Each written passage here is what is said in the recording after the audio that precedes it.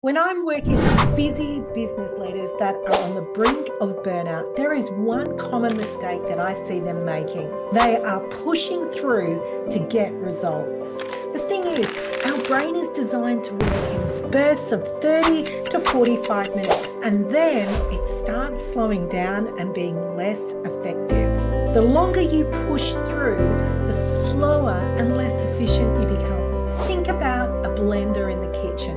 If you turn that blender on and keep it going and going hour after hour, eventually the motor will slow down, the blender will be less effective, and it probably ends up burning out. Yet, if you turn the blender off and let the motor cool down and used it in short bursts, it's probably going to be more effective and last a lot longer. Why not try the Pomodoro technique? The main objective is to take short bursts of time on specific tasks.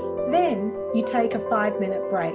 So you go to the toilet, or you make a coffee, or you have a quick stretch, and then you come back to do another short burst of time on that specific task.